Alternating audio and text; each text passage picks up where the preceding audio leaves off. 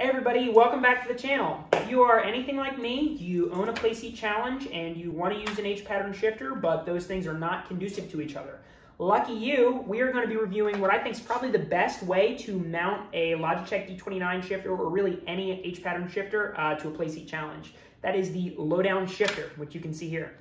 So let's take a look at the install and then we'll do a little review. Okay, so the actual shifter mount itself comes in two different parts. Do you like the Chihuahua action? So we have got this, which is the clamp, and this is what is going to actually attach to the Playseat. And then we have this, which is the plate, and this we place the shifter on, and then we marry these two pieces together somehow. But the instructions say that the first thing we need to do is figure out where we want this clamp to go and attach the clamp to the seat. So I already know that I want to put the clamp here. So pro tip, if you've got a Playseat challenge, you know it's pretty much all Velcro. But just to make this easier to work with, you can undo this Velcro strap, and we're going to put this right here because that's where it is in real life. So the clamp piece has a few different sizes of these rubber insert pieces. We are going to be mounting right here. So we're going to be using the smaller of both of these rubber mounts because this is a pretty thick piece of tubing here. And we're going to be rejoining them like this, and then you want to make sure that you're tightening these bolts equally. So if you two turns on this bolt, you want to go 2 turns on this bolt as well. That way you don't shear the bolt head. But watch me fumble through this. Carl also fumbled through this. I'll link to Carl's video above. He has like a 40-minute install video. So if you want a really detailed install, you can go watch Carl's video. But if you want a 5-minute install, watch this one.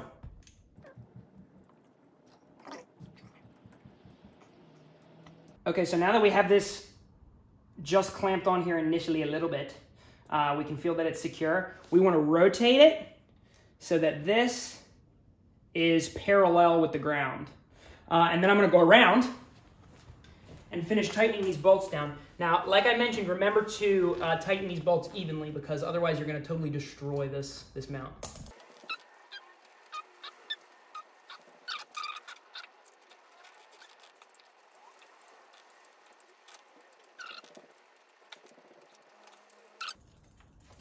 Pro tip for you guys at home is to move your reel out of the way so you can turn the Allen key.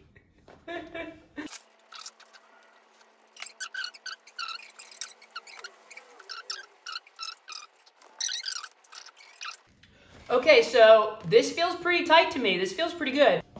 Okay, so if you need the extension bar that is included, that extends it out a little bit further. I'm not going to include the extension bar for the reason that I put my Playseat challenge folded up into the couch every night and it wouldn't fit with it. So we're going to bolt it directly here. And the way to do that, I've made you a little example stack here. Let me make sure I can get this in frame. So we have got on the bottom, we've got that nylock bolt.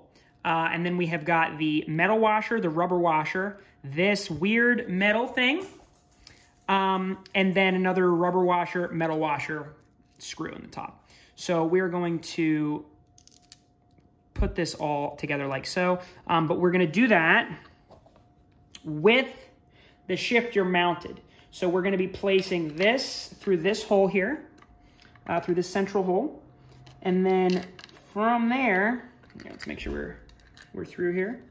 Let's make sure we're through. There we go. So we're going to be placing that through there.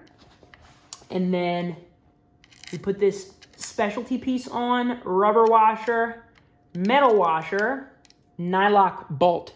So this is going to go on. We're going to screw this on initially hand tight, but because it is a nylock bolt, we are not going to be able to hand tighten it to completion. Only going to be able to make it for the first few threads. And then we've got a good hold on that now. So then to secure this, we're going to take an Allen key. So I've got this as a set of Allen keys for a bicycle. And we're going to put that in the top here. And then we're going to take our wrench and we're going to put it around that bolt. And then we can tighten. There we go. We're going to torque that down. And that nylock bolt is going to hold that nice and tight for us.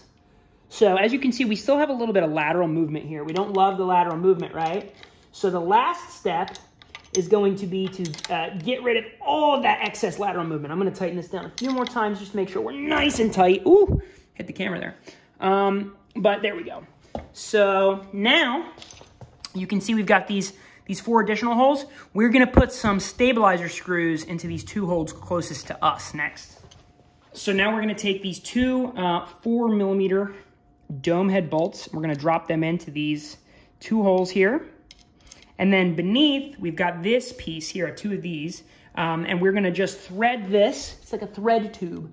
We're gonna thread that onto the bottom here. It's a little bit tricky because it's pretty close, but we're gonna thread that on nice. There we go. That's the first initial thread there, and then we'll torque that down with the Allen key. So we're gonna move this out of the way, and this is just gonna prevent, like I said, this is gonna prevent that side to side motion that we are not hoping to see.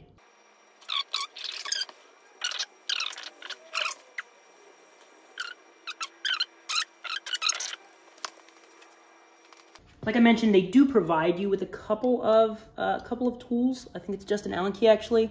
But to make this easier for yourself, you can use some additional tools. Like this Allen key set did not come with this. But everybody, if you don't already have one of these, you should have one. You should have an Allen key set. It comes in handy very, very often. Great. So that actually looks pretty good. And as you can see, that has eliminated almost all of that forward and back movement.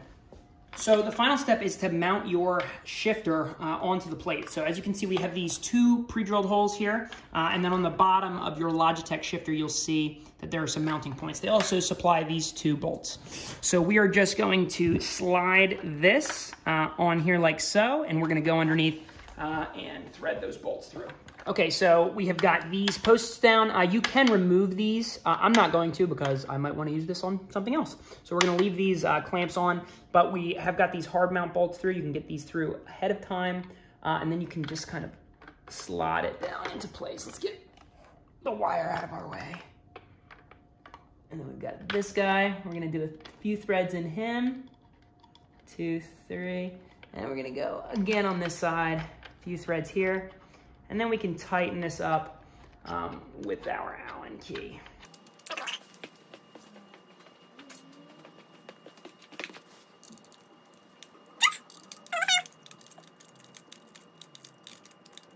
Nice and tight. And there you have it, guys. Real time, that is how you install the Lowdown Shifter. It's pretty fantastic. Easy solution, works well, puts the gear lever in the right spot, and I think it looks pretty good. So how does it feel? It feels really nice. It's very stiff. You can see that there is a little bit of play, but you don't really notice it, particularly because if you're already using the Playseat Challenge, you're probably noticing a little bit of play with your wheel and everything else, how it fits together. So it's not, you know, out of the realm of what's normal for the Playseat. So it feels really nice. I definitely took a little bit of getting used to, particularly the heel toe with the new load cell brake. It was a little bit tricky, but overall, I think it's a great product, and I would definitely recommend it if you are looking for some way to mount your H-pattern shifter down by your right side, because a lot of the mounting solutions put it up by the wheel or have it, you know, up on a desk in front of your wheel, and this is just a lot more natural. It feels a lot more correct. I drive a real manual MX-5, and it's very similar in placement to where my actual gear lever is in the car. So I really like it, and I would definitely recommend it to any of you to go buy it. You can get it at lowdownshifter.com, I think, .co.uk. I think he's from the UK, but I'll make sure to put a link in the description there. And it's not very expensive. I think it was like $25 or $30. Truth be told, I bought this like a year ago, and then I didn't buy an H-pattern shifter for a whole another year. So I just bought this this G29 shifter from my buddy, and I figured it was finally time to put this on. But if you guys enjoyed this, make sure to leave any questions you have down in the comments, and I'll try to answer everything I can read.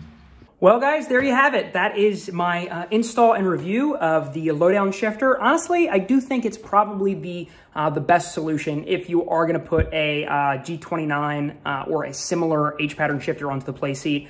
Works well, it's pretty flexible, and install wasn't too bad. But if you enjoyed this, received any value from this review, make sure to like and subscribe. We make videos like this twice a month, just about. I'll catch you guys on the next one.